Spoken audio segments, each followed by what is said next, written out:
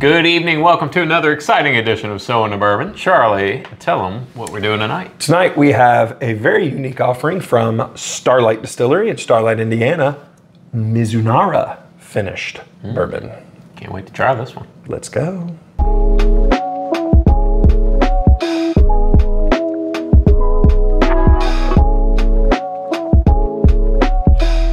All right, Charlie. I can't do this.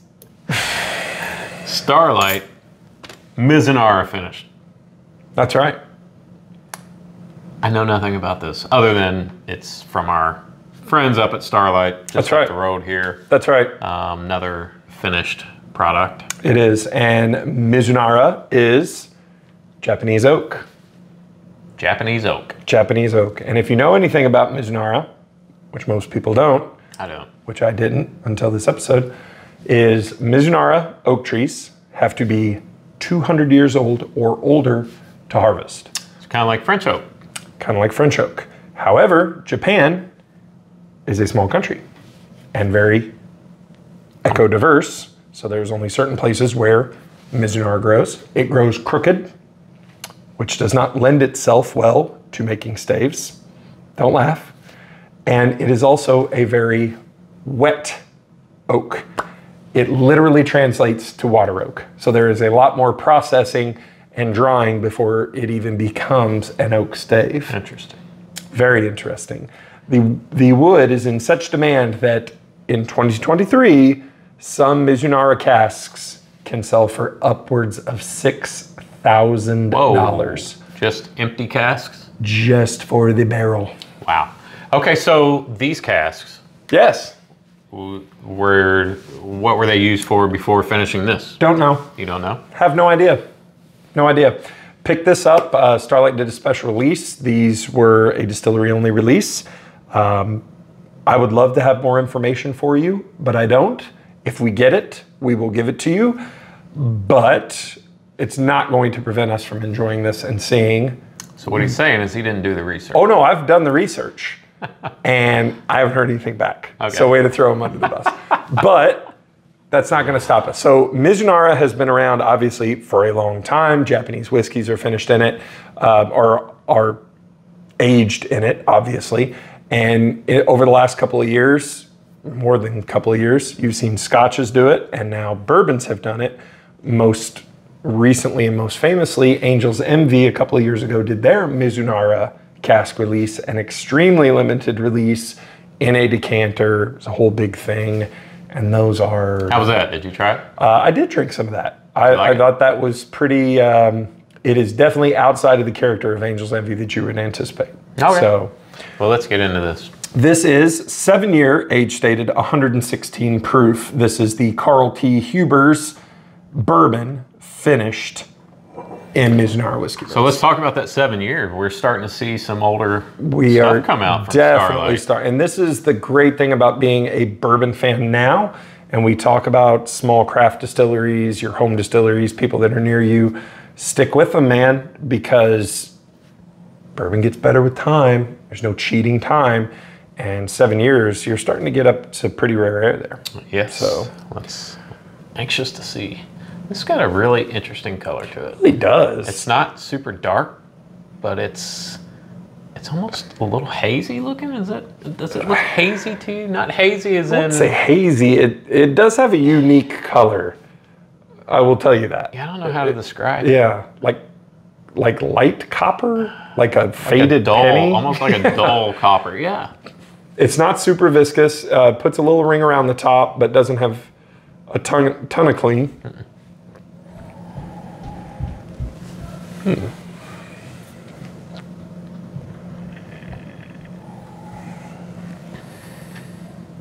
A little ethanol on the nose. Just a little bit. A little tingle going up the nostril there. Yeah, but what comes with that tingle is like there is flavor with that tingle. There is smell and aroma with it. Charlie, I'm struggling. I'm struggling tonight. It is a little muted. Here, so you mowed grass before we did this, which is always a good decision. Yeah. So I'm gonna leave you to the. There is not a ton that hits you. There is some oak smell there, but it almost smells like just oak chips. Like it's a weird kind of muted. Let's drink it and come back to the nose because that's weird.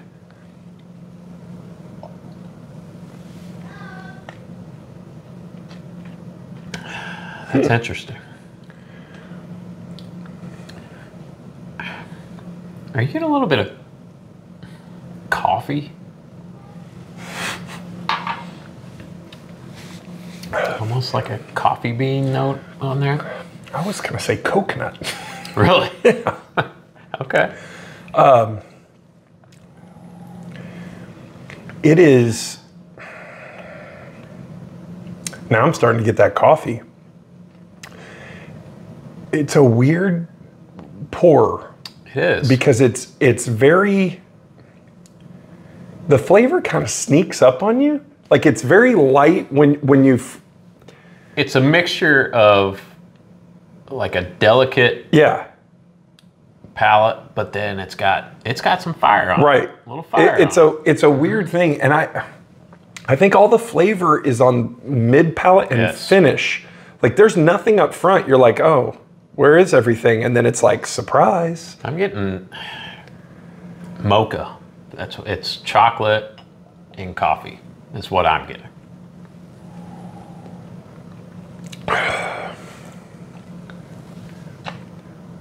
All right, I'll agree with you now on that.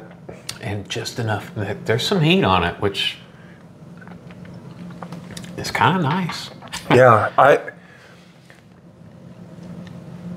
I really don't know what to kind of make of that. There is an intensity. Well, and it's 115 proof. 16. So, or 116 proof. And so 7 years old. I feel it in my whole mouth. Mm-hmm. Like it's in my gums. It's on like the inside of my mouth. It's a weird thing though, because for me, there is none of that, like the front palate, like your initial taste. There's really nothing. Like it just kind of all, like you said, mid and finish. Yeah. Mm-hmm. And the finish is so long. It's still feeling it there. It just and it's like this great flavorful tingle. But it, like you said, the flavor is so kind of nuanced there. It's a really interesting. It really is, and we've talked about this before. But do we even know what the mash bill is for Starlight for Carl T's? Their Carl T bourbon. I don't know. Yeah, I don't either. I don't know. I would love to know that. We'll do some research, and if we figure out what it is, we'll put it in the thing. But what they really focus on are the finishes, are the barrels, right? In my opinion, best in the business. Like the finished whiskeys, the finished bourbons, the finished ryes that come out of Starlight are some of the most unique and flavorful and challenging. Yeah, it's just. And there's two schools of thought to this. So if you're watching this and you're like, I don't drink finished whiskey, shame on you. But there's two schools of thought. There's you finish a bourbon or a whiskey because it's not ready the way it is. Or you finish something because you say, I think I can make this taste crazy by introducing it to this barrel. And Starlight definitely does the latter. Yeah, I think a good finished product is something that's you're just, as the word implies, you're finishing it off. Right. You're completing it. Yep. You're rounding it off, filing the edges. And I love what you just said about challenged. I like things. I love things that make me like, whoa, what was that? Right. Like that's not just like tonight. That's not supposed to taste that way. That's not supposed to smell that. That's not supposed to look like that. That doesn't even look like bourbon. And that's where I think Starlight just goes above and beyond. I don't know if you can see over my shoulder. I got quite a few. And several recent episodes, how have we described a lot of the whiskeys and bourbons we've tried? Oh, that's the classic bourbon profile, right? Mm-hmm. Which, that's not a bad thing. Not at all. That's a good thing, but What you're usually not going to say about anything Starlight does is, oh, that's the classic bourbon profile. Tastes like bourbon. Yeah. You're going to, even if you struggle to figure out exactly what it is that you're tasting, you're going to taste something different. Yeah. Each and every time. There is for sure an oaky complexity to this that just sits. I'm getting a lot of smoke on this now. On the nose. It was funny. I was going to tell you to re-nose it. Yeah. Very unique.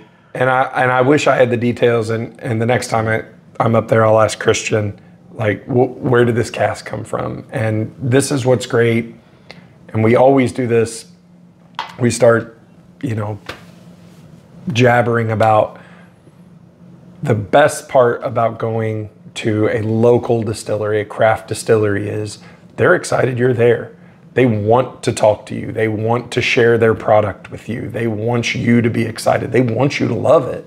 And you will get an experience at your local distillery, your craft distillery, that you just cannot get from Buffalo Trace and Heaven Hill and Wild Turkey. And that's not to say that those places aren't amazing. It's just a different experience. Those places, the big boys are like an amusement park, right? Like, pay your ticket, go through the turnstile, stay on the path.